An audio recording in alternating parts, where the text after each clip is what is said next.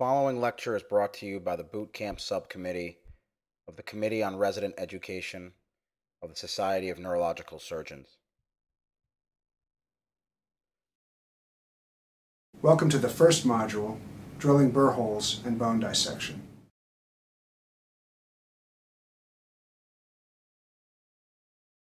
The first part is the equipment overview. Using the high-speed drill safely requires knowing how to assemble it. The base of the drill is connected to the drill bit holder. The drill bit is then placed inside the holder and screwed clockwise such that it is securely in place.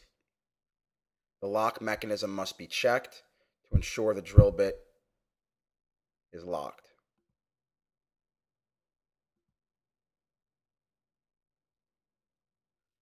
When dissecting through the bone, it is important to know anatomically the three portions of bone. Initially, there's cortical bone, which is seen here, followed by a thick portion of cancellous bone, followed by the inner cortex.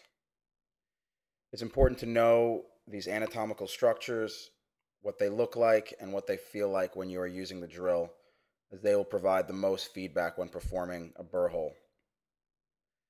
You can see here, using the matchstick to go through the cortical bone and how it feels.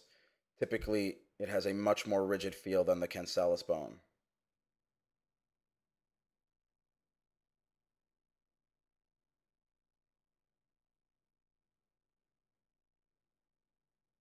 You can see here, drilling through the cancellous bone is much more friable, gives much less feedback when performing a burr hole.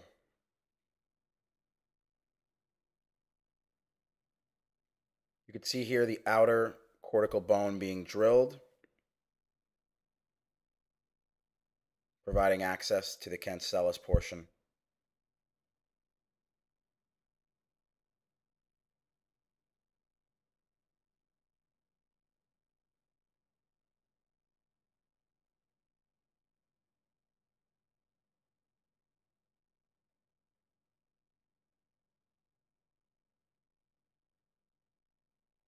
It is important to maintain control of the drill bit at all times when performing these burr holes. You can see here the cortical bone being undercut. It is also important to know how to use the Acorn drill bit, which is frequently used when performing the initial burr hole.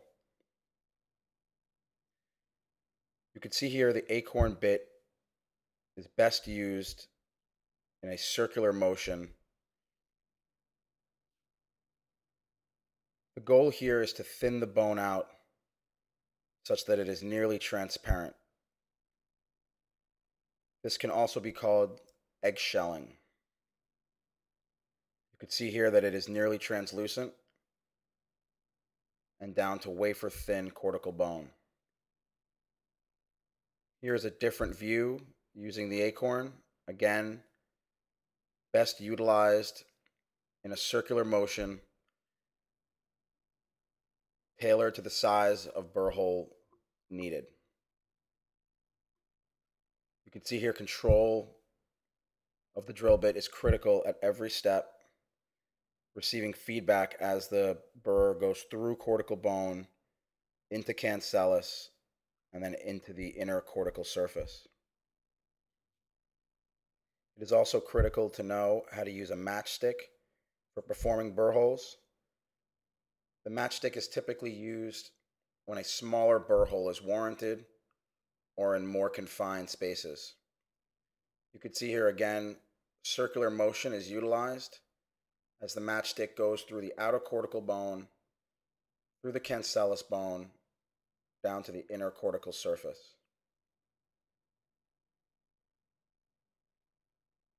The perforator drill bit is a mainstay in performing craniotomies, particularly when speed is needed.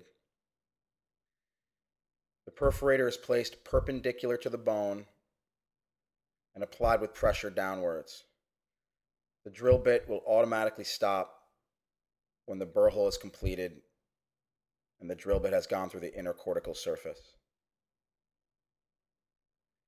Irrigation is used to remove bone dust and visualize the completed burr hole.